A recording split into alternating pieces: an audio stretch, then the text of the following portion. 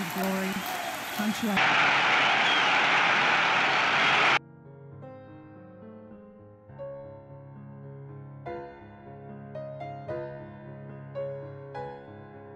Our story begins with a guy called Pierre de Coubertin. I'm gonna be super based here and say that if it wasn't for Pierre de Coubertin, somebody else would have made the Olympics, let's be real. But there are certain specifics about Coubertin that shouldn't really be ignored.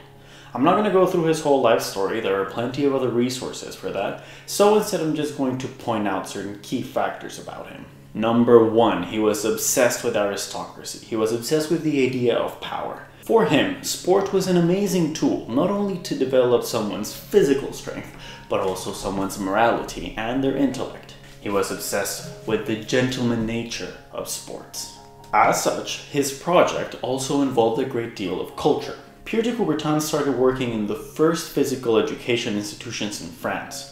Keep those in mind, we'll talk about them later. But he wanted to codify sports in a way that could spread internationally and through the up-and-coming modern bureaucracy, right alongside the new industry and the new militarism. For him, the cultural aspect of the Olympics was also a competition. He hosted open invitations for artists to submit their work, and then they would be judged and one would be declared the winner. In 1912 though, in Stockholm, they were like, we don't really want to do that, it seems kind of pointless. So he, pretty offended, hosted his own invitational, and this guy who nobody really knew won. Looking into it further, they realized that the name of this author was actually a combination of names of two places. Both names of neighboring villages of the home of his parents-in-law in Olas. Pierre de Coubertin entered his own competition where he was judging and awarded himself the prize. Anyways, back to his life. When he was studying, he studied at a Jesuit college, and there he did a lot of Latin and Greek studies, and Neo-Hellenism was pretty big back then. People were doing excavations and finding the ruins of ancient Greece. Interest was rekindled and people were fascinated with the ancient Greek world. Some would say even to the point of romanticism. Pierre obsessed over the Greek world and specifically their definition of sport. And it bears mentioning that the Greeks didn't know as much as we do about medicine and about the human body. For the Greeks, to look good was to be good. To look good was to honor the gods. I mean, okay. Off the record, just between us, Pierre de Coubertin was kinda gay? Not really. He had a wife and whatever, I didn't know him. But he definitely thought very highly of the human body and specifically of muscles. Just like the Greeks, he assigned meaning to that, and he wanted to assign some sense of showmanship to them, a sense of self-important culture. Among the other strong hyperfixations of Coubertin was also this rising sense of world identity. Pierre traveled a lot around Europe and he eventually came to Wenlock, where they were hosting the Wenlock Games. They were a fair. Yes, they were physical competitions, but also they were kind of jokey, some of them including animals. I think they even chased pigs. Something he noticed was lacking in the Wenlock Games was a sense of pageantry, showmanship. So that's why the Olympics have an opening and a closing ceremony, pretty much. It's also worth mentioning that Coubertin was far from the only one who wanted the games to be revived in this neo-Hellenic way. So after a lot of work, in 1896, the first games were hosted. They were held in Greece, which was very important, obviously, for Coubertin. And something else that's interesting about this era of the Olympics is that even though they did try and bring people from all over the world, pretty much instead of focusing on nationality, they focused on ethnicity. For example, the Greek team had people from Anatolia, the Ottoman Empire, and Cyprus, which was British at the time, and the British team in hand was pretty similar, having people from all over their colonies. It was also, as is to be expected I guess, a pretty disorganized event. Some athletes even joined the Olympics on the day of. But for Pierre, probably the most important sport in all of these games was the marathon, because it's the most symbolic about this Greek revival. In a satisfying way, I think, a Greek athlete won the marathon, and that day was a victory for the entirety of Greece. The games were hosted in 1896, on the exact day of Greek independence. The symbolic power could not have been stronger. Besides small regional competitions, Pierre had a big competitor. and those were the World's Fair. They were very different in approach to the Olympics and very different in goal as well. They were very commercial. I mean, arguably commerce was the whole point. However, they took a lot of the attention that Pierre wanted. Eventually, they won over the consciousness of the public. As the World's Fair declined, the games steadily rose. And boy, did they rise. We'll get to that later. Pierre was not at the helm of the first games, and he only took control of the IOC a little bit later, and thus the games around the 1910s are closer to his vision than anything else. Later, he sat down in 1924, I think, and by then the Olympics had changed into something else. Unfortunately, spoiler warning, the guy died alone and broke. It is worth recognizing that for the first few years of the 1900s, Pierre's dream had become true. The Olympic dream was manifest. And it was going to crumble very, very quickly.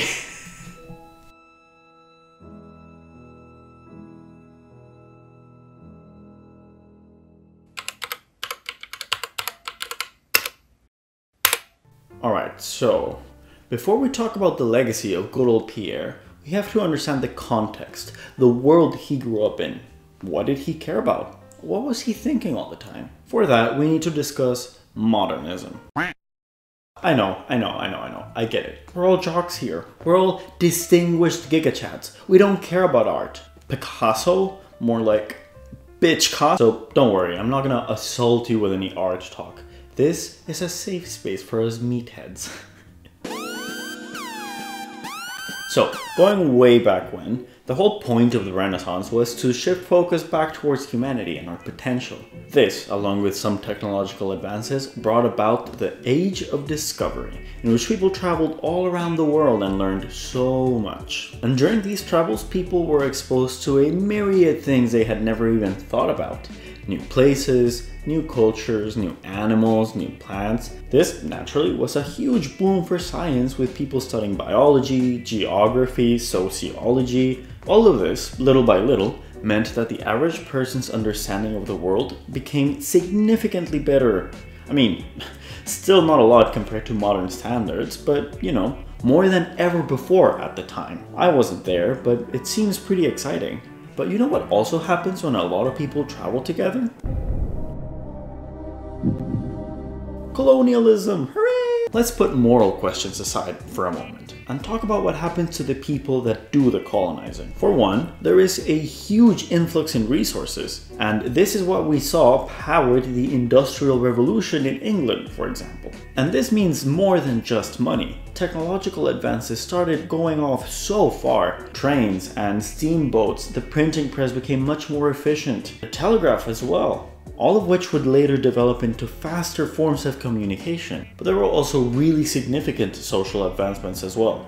For one, the standardization of units of measurement, for the most part, but also things such as exhibitions, world's fairs, and congresses. These are very important, keep them in mind. To understand the world a bit better and to cope with this bigger span of information, bureaucracy started showing up. Institutions dedicated to controlling the flow of information and organizing people.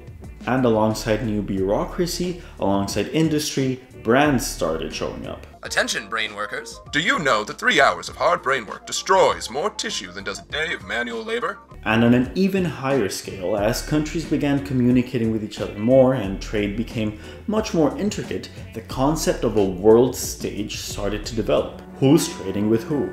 Who's warring with who?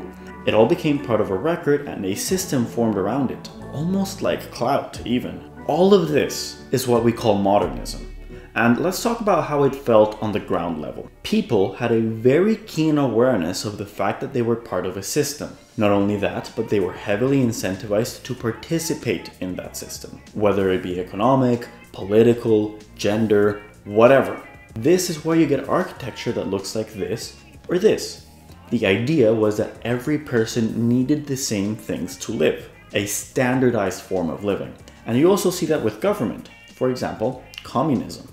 And in modernism, a binary view of gender is very appealing because it's not only structured and easy to understand and pretty much applicable to the whole world, But you can also easily ascribe a higher meaning to things. The divine masculine, the divine feminine. Those are values that you can aspire and work towards. You find meaning in the system. And as such, people's reality was formed by society. A collective understanding of the world rather than a personal one. People's expression was very heartfelt and genuine because there was a general optimism around humanity. It seemed achievable to send people to space or to find the best way of life for every human being. Again, it was a very reductive view of the world, and it didn't take into account many factors. But in general, people were hopeful. So now let's tie this all back to the Olympics. What I meant when I said that if Pierre hadn't made the Olympics, somebody else would, is precisely the fact that this obsession with a system and with a global community was something that was in a lot of people's minds. I'm not here to fully discredit Pierre. There are many things about the Olympics that are specific to the way he wanted and the way he made them, and I'm sure he worked in so many ways that I don't even have a clue about, so I get it. But it is worth mentioning that there was a systemic focus on the world and our interactions around it. And part of the way that the Olympics work, and I guess would always work, is the power of the symbol. One does not do sport to win. They do so for the power of practice, of perseverance. Just as an example, in one of the earlier Olympics in Paris, there were no medals. It was all about the thrill of competition itself. And with the rise of bureaucracy also came the institutions of medicine, sport, and very important for Pierre, physical education. A lot of the early Olympic strategy revolved around physical education. And all of these show an intense obsession with record keeping, cataloging the body and what it can do, witnessing and recording the best of humanity. Okay, I hope this gives you an idea of what was going on through Pierre and Pierre's brains while they made the Olympics. I'll see you in a bit, but let's get back to the video. Right, it's time we talk about that special guest of the Olympics, the one who no one invites but is always there. It's time we talk about steroids. It's pretty hard to know who was the first person to do steroids at the Olympics because, believe it or not, there was a time where that wasn't even tested. Unfortunately, most of what we know about the early days are accidents. In 1952 in Oslo, 3 speed skaters got sick from using amphetamines. In the Summer Games in Helsinki, there were rumors that certain delegation, I'll let you guess which one, were using testosterone in the weightlifting. Bob Hoffman of the US delegation learned about this and actually confirmed it with the Soviets, and when he learned the truth, he actually went back to his delegation, back to his home country, and evangelized the use of testosterone and specifically the anabol. It's pretty hard to know the extent of that, but you can make your own guess. News broke, however, in 1960 when Dutch cyclist Knut Jensen had an accident. He fell off his bike and he hit the back of his head. And the accident was quite severe. He would never wake up again. Blood work revealed he had vasodilators and amphetamines in his body, but later tests actually showed that he probably died from the fracture to his skull. However, the public had heard the news, and it forced the IOC to act. 2 years later, in 1962, the IOC developed their own committee to test for drugs. However, it wasn't very effective. They didn't fully know what they were doing. So, it wasn't very effective, at least for the first 5 years. As an example, in 1968, a Swedish athlete of the modern pentathlon failed, but due to alcohol.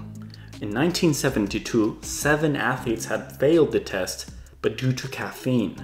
An American swimmer got stripped of a gold medal after finding ephedrine in his body, although that's an asthma medication. Several years down the line, WADA would be formed. More than anything else, WADA just showed how widespread the problem was. A lot of this is not the responsibility of the individual athletes taking these substances.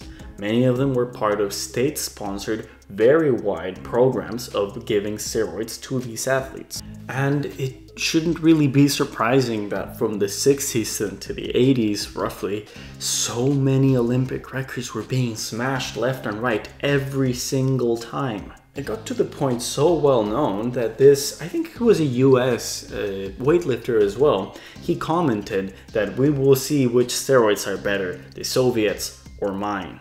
And there's also so many other cases, like Ben Jonson or Flojo. That latter one particularly breaks my heart. I mean, I have no way of knowing that her death had anything to do with drugs, but she died really young, and it's just heartbreaking. And then, yeah, several documents came out revealing the state-sponsored doping of several athletes in the 2014 Sochi Olympics. And that turned out in the banning of the Russian delegation at the Olympics. That's why if you look at the Olympics today, they don't really show Russian athletes. They compete under the Olympic banner. Do you really think the IOC was that naive? I don't know. Steroids seem to go directly against the purpose of the Olympics. The Olympics are this hopeful and optimistic view of humanity. And if you cheat at them, there's just no point.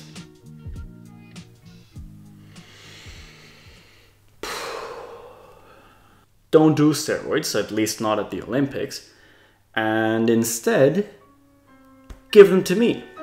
Give me the roids, give me the steroids,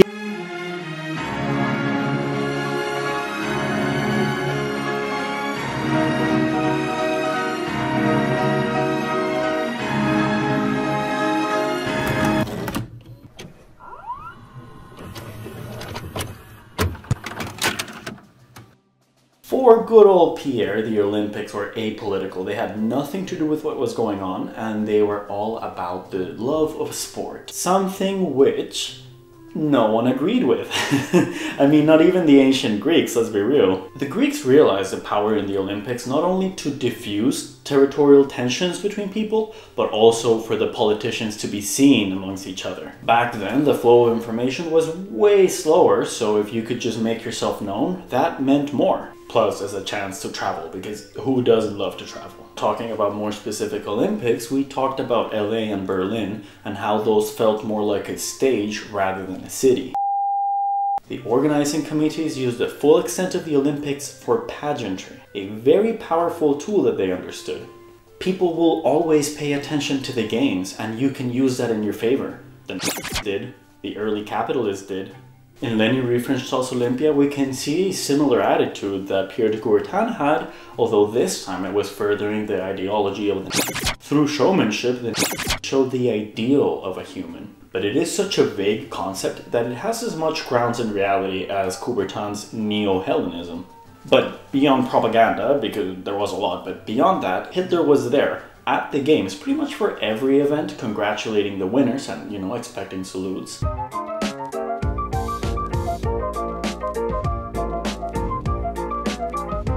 The United States has obviously been doing this all along as well. In 1932, they used it to promote the LA way of life, capitalist with a heavy focus on land ownership. They did so again in Lake Placid, and again in Atlanta, and again, and again, and again. Each time they did so with a slightly different intent, furthering their own specific goals at the time.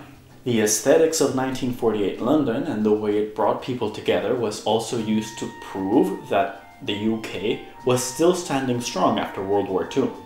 The media, back then and now, has such a big sway on how people think of other countries, obviously. A country that made really good use of the Olympics is Japan. They were supposed to host the 1940 Olympics, but then something came up. Actually, Japan has a tendency of Anyways, in 1964, they were faced with a very big challenge of rejuvenating the country. It was a pretty big project of social infrastructure, but they also wanted to change the nation's perception of themselves. They did so in many ways, aesthetics, culture, but also they codified judo. Judo was a softer martial art, one that did not rely so heavily on weight class and more instead on technique. Wait a minute, hold on. As it was making its way into the IOC, it was also firmly in the army and the police, and eventually it would even make its way to the schools. It was seen as a way to elevate oneself, and this softer way of teaching sport is also seen in other places of the world at the time. The YMCA in the US codified volleyball, a more relaxed way of teaching oneself physical education, improving oneself. So anyway, judo. It was the first Asian sport to be added into the Olympics, and that of course was very appealing to the IOC, who was trying very hard to be seen as more international than it actually kind of was. In the judo competition, they had weight classes, but they also had an open weight class, and that one was very important for the Japanese. They made it to the finals, and it was Japan versus Netherlands. In an astonishing show of technique, the Dutchman won. And when the Dutch delegation started cheering for him, the athlete stopped them and bowed to the Japanese, showing respect. So yeah, Japan did a really good job of boosting their economy, but they also worked really hard on their national identity. And this did not go unnoticed. 1968, Mexico. Pedro Ramirez Vázquez, who was a modernist architect, he thought that the least important part of the Olympics was the athletic events. As such, he organized a 9-month-long cultural program that was supposed to boost the cultural sense in Mexico. We were competitors, we were cosmopolitan, we were cool and edgy. Something else, if you don't mind. But, as many of you know, that was just a facade. There's only so far where a cultural festival can take you. If you commit atrocities, the people will know. This unfortunate dichotomy of promoting peace and culture and unity while at the same time covering up national, embarrassments is sadly a long tradition in the Olympics. Japan, who we were just talking about, they just swept up and hid away so many of their homeless population.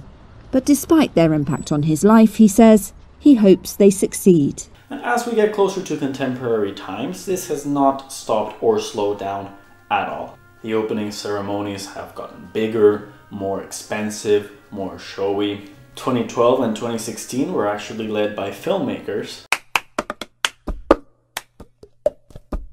China is actually a pretty good example for this. When they put their bid forward for 2008, it wasn't as much to prove themselves to be equal to the rest of the world, but more to socially validate their view of government. Pretty much same as always, the world expected to see values of a united world, global, whereas China showed that they are a sovereign state, demanding respect, on an equal playing field as everyone else, but different and unmoving at that. All along, I've been trying to figure out what exactly the Olympics are for, and the more I look into it, it just seems that it means different things for different people. For many athletes, it's a once-in-a-lifetime opportunity to prove their talent. For other athletes, it's a legacy that they are a part of and something they go to repeatedly, something they are known for. For the average viewer like us, it's an opportunity to see incredible feats of humanity, willpower and determination. It's an inspiration. And for the world governments, going beyond the host city, it's also a chance for them to validate their view of how humanity should be led. So I kind of lied to you earlier. I did do some exclusive interviews for this video. I talked to my friends and I asked them general opinions about what they think the Olympics are for. Most people said something along the lines of for honor, or for the honor of your country, things like that. A few people said it was a benchmark for athletic improvement, but one person said it was for global unity. And I know that my friend group is not necessarily a very good reflection of, people who are interested in the Olympics, especially because they're not. But it goes to show that if the Olympics are part of this world identity, this global culture, people take what they want out of it. But yeah, Pierre, they're not political. Don't worry about it. What do you think of this getup? Damn, son, where'd you find this? It's probably my favorite outfit of this whole video. I love this garment. One time I wore this to a nightclub and this girl thought I actually was a Cuban gymnast. So... she was drunk though. Alright, I'm done for today.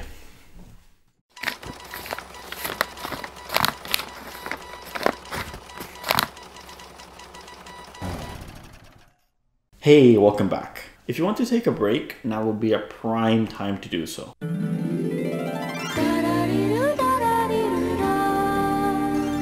Break time. Now, if you're still with me, let's talk about postmodernism. I know you hate that word, and honestly, I can't say I blame you. Postmodernism just sucks. So I'm not gonna spend too much time talking about it, and we're just gonna sail through. Don't worry, it'll be easy. So, 1920s, World War I, then World War II, and at the end, the atomic bombs. That was a lot. The general hopeful attitude that modernism had brought to humanity was tested, to say the least. Peoples from all over the world were committing atrocities, and they were being recorded, broadcast, and shown to the world. The hope that humanity could achieve anything was suddenly washed by the horror that we could inflict on ourselves. And also on the world around us, but that would become more important later on. Put a pin on that. And if it was our governments that led us to both world wars, this also brought with it a very intense questioning of authority. Why should we listen to you if you're responsible for this, and this, and this, and this, and many more? And it was also clear that there was no one way of doing things.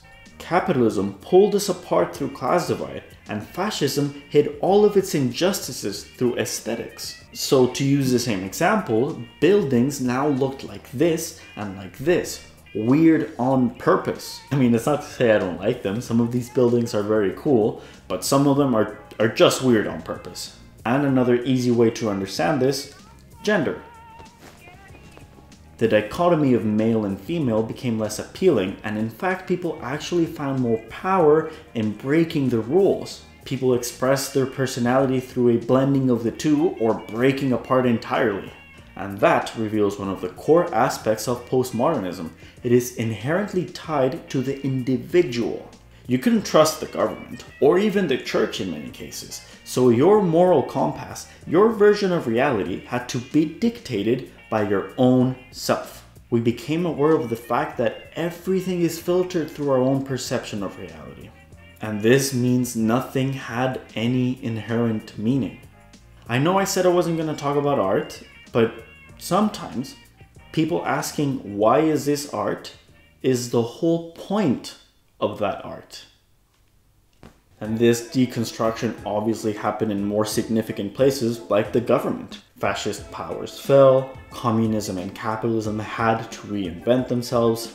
It was a whole journey, and we're still feeling the effects of it, really. And for the regular person, everything that was going on just caused a lot of angst. Because a narrative could be flipped on you at any moment, people were afraid to be genuine and sentimental, and this gave irony the center stage. Okay, so how does this all tie to the Olympics? Unsurprisingly, mostly through its dissidents. On one hand, the golden rule of amateurism was finally put to rest. But more important than that, Olympic scandals became bigger and more widespread and more brutal. The US aiding police brutality in Mexico, or South Korean social purification projects, which were the systematic killing and exploitation of vulnerable people, or, without invoking death, the massive wide-scale problem that was steroids. It wasn't single athletes cheating, it was a systemic, state-sponsored problem. And people obviously started asking what was the point of the Olympics? Why do we need to know who can jump the highest? How does that help us? Those are some pretty big questions. And as you can imagine, a lot of people were not ready to look for answers. But for the public, things would never be the same. And honestly, you probably already know this from your own experience. Oh, sheesh. No. Okay, that's enough art student talk for now. Let's get back to the video, but I'll see you back here in a while.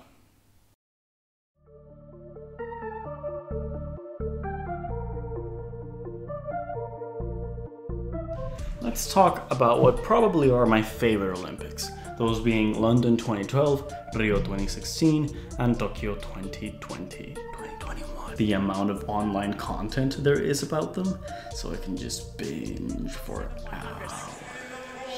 His first champion in almost a Again. She's got a real lightness about her work. Situation, and time is not your friend.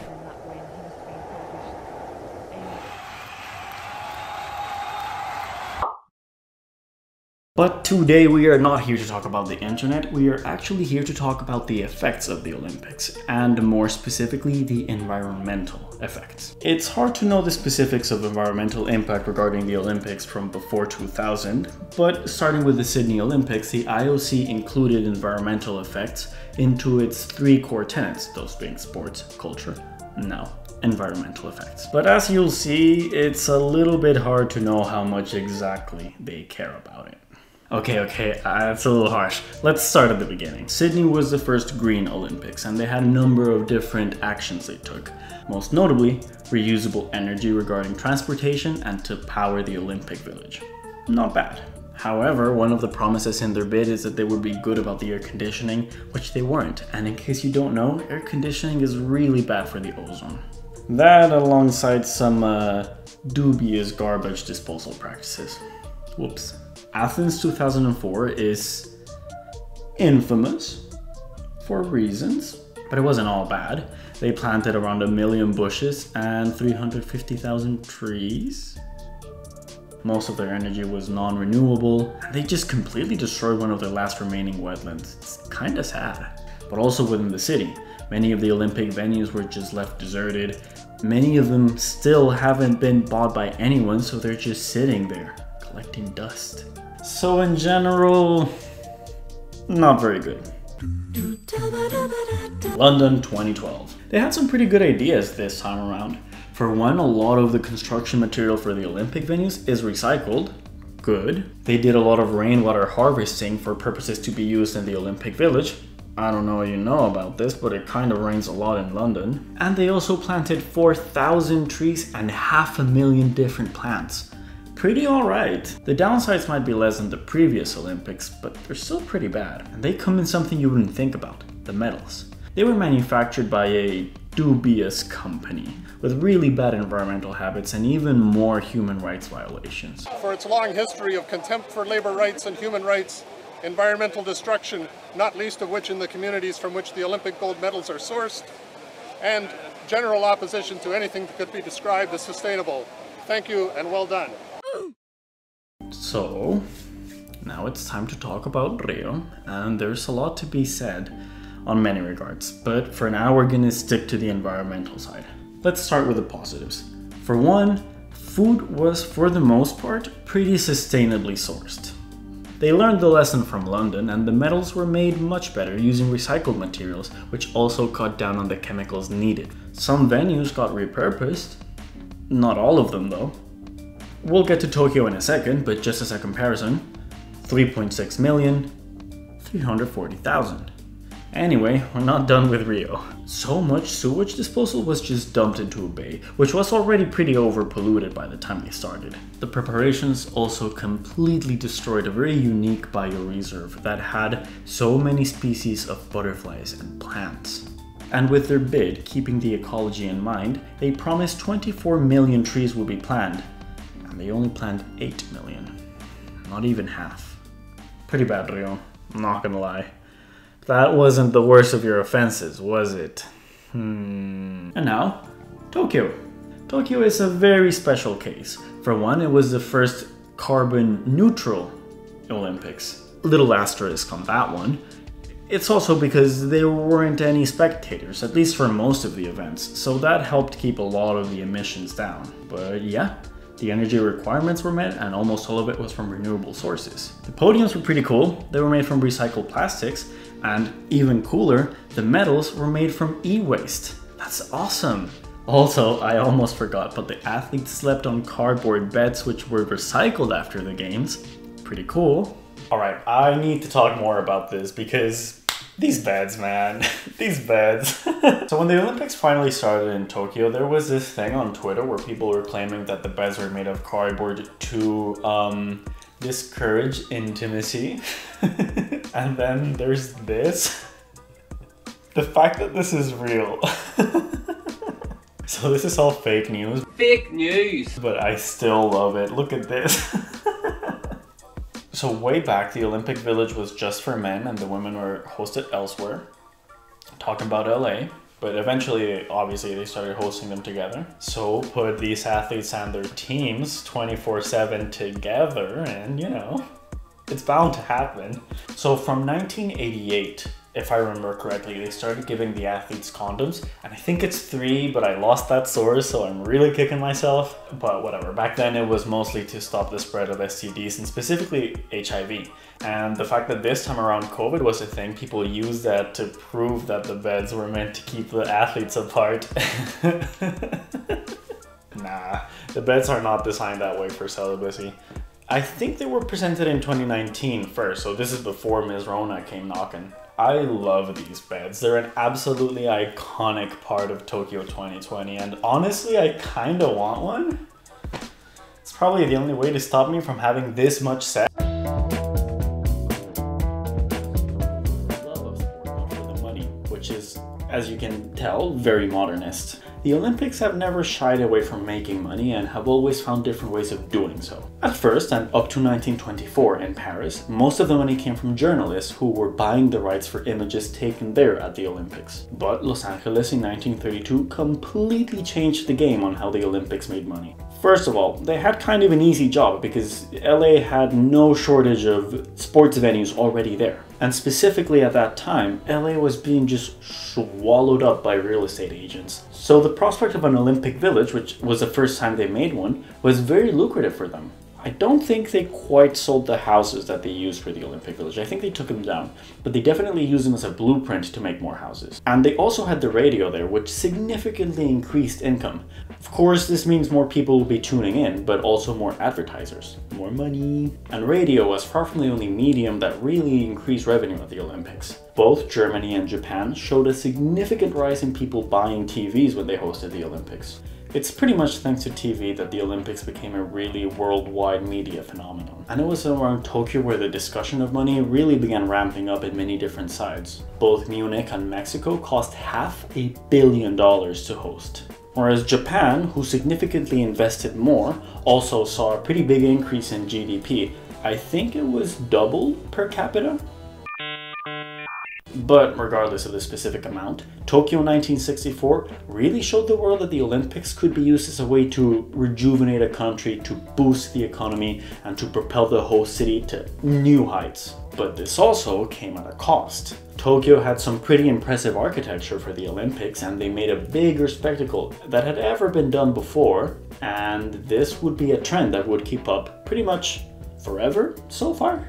Future Olympics had to really consider how much money they would be spending on venues, as well as on the spectacle, the opening ceremony, the closing ceremony, and just the general aesthetics of the city. Anyways, moving on to the 1984 LA Olympics, that was its own can of worms. As I said before, LA already had a pretty big conference centers, sports clubs, swimming pools, universities to host the athletes in, and they just had to, give a facelift to the Olympic Coliseum. But here is where they did something different.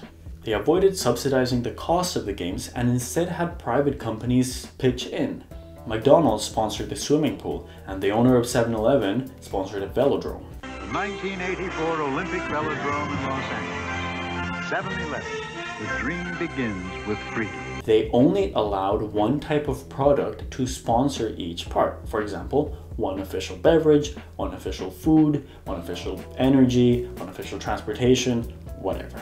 This ensured exclusivity deals which could raise the cost even higher. McDonald's, IBM, Coke, they all pitched in, and as you can notice with these companies, they are also multinational. And while they were not allowed to advertise at the games themselves, outside of the venues, it was open season. The games of the 23rd Olympiad tomorrow. Budweiser salutes the coaches and trainers of the 1984 U.S. Olympic team. Look, it's the Canon Snappy 84 to commemorate the 84 Olympics. Arco developed a ship to map the ocean floor, mile by mile by mile. Saluting our Olympic athletes.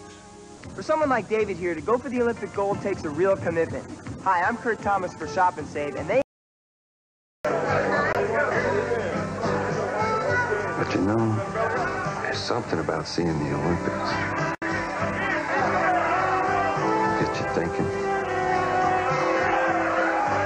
And those guys out there, So yeah, the government not having to spend too much on the games, as well as private sponsorships, made it so the LA Games were an economic success. Now, this talk about money pretty much only addresses the venues and infrastructure needed to host the games, but there was another side which was just taking up money: the opening and the closing ceremonies. You remember Leni Riefenstahl's film Olympia? That movie was very successful, and future Olympics wanted to replicate the media success that was.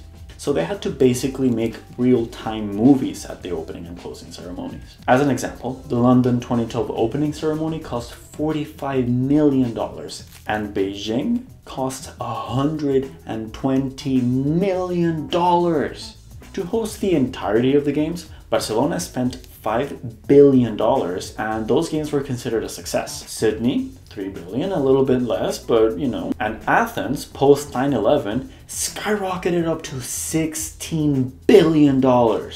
Athens, what are you doing? Some sources claim Beijing spent $6.5 billion. And this included a very robust security program with 3,000 CCTV cameras installed around the city, specifically in public transport as well, I think. London came in a little below Beijing, costing only $2.4 billion, and they also had their own security campaign, which also included CCTV cameras. In fact, some people criticized the designers of the mascots. What are you guys called? Mandeville and Wenlock, I don't know which one is which. Don't do it. Don't. Some people pointed out the irony in London when they invested so much into CCTV cameras, and then they made mascots that look like this. Are you guys spying on me? We can monitor your voice and data system 24 hours a day. Yeet! And anyway, the one who really takes the cake, Rio 2016, $20 billion! At the time, Rio was embroiled in this pretty massive scandal involving corruption, so yeah, I'm sure they did not play a part at all in this. There's so many stories in this. Like, I remember the mayor of Montreal, after hosting the games, he got into such a big debt, and he actually managed to pass it on to the next mayor. Thanks a lot, you idiot. So, yeah, a lot of people have been complaining about the ever-escalating price to host the Olympics and wondering how much it's worth it. How much is it worth it, specifically when many Olympic venues just end up floating in the city with no purpose? I definitely don't think I'm the right person to answer that question. So instead, I'll leave you with the beautiful fun fact that, to put forward a bid, before you know if your country will be shortlisted or not, the host city has to pay $150,000. Stay classy, IOC. Always. Or should I say, stay classicist. Regalo, atención. What does it mean to the LA Games in practical terms? I know what it means to the athletic community. Hey, welcome back.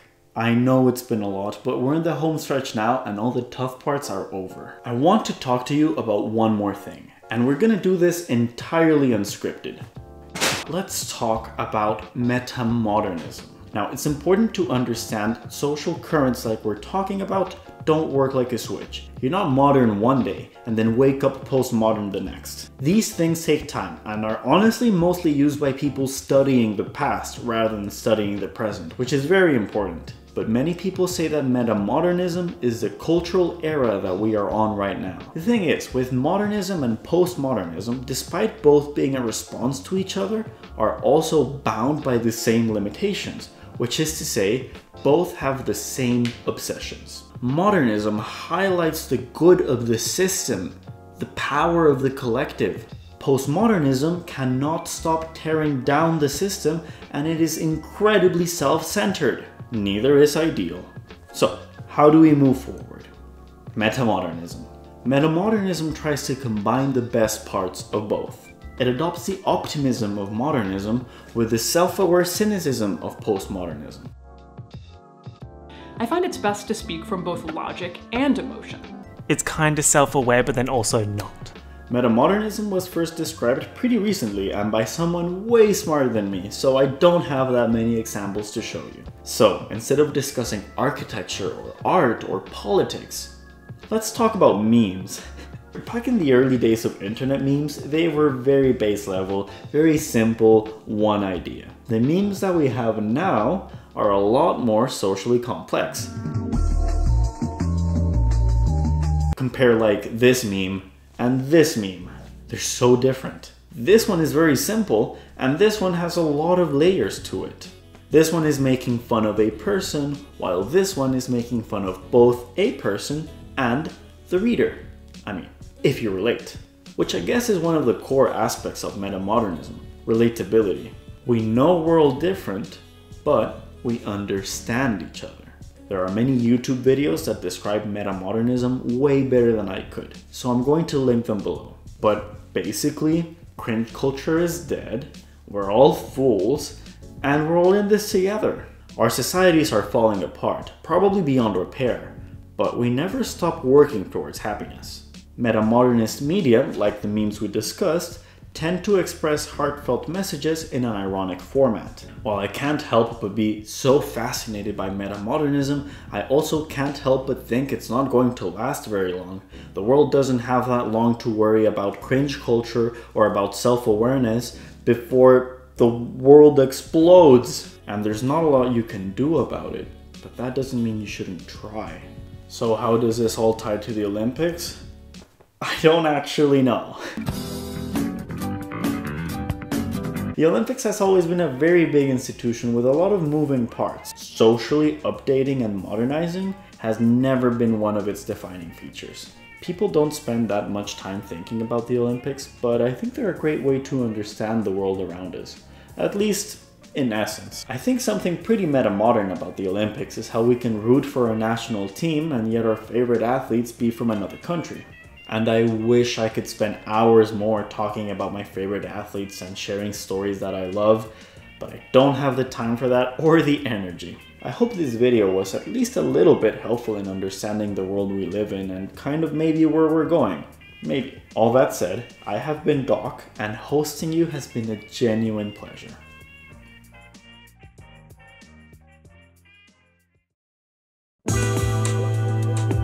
Alright everybody, we made it. We made it the whole way through. Thank you so much for watching. I really hope you enjoyed. I put so many hours of work into it, but just to share the love, I think it's worth it. For now, thanks again for watching.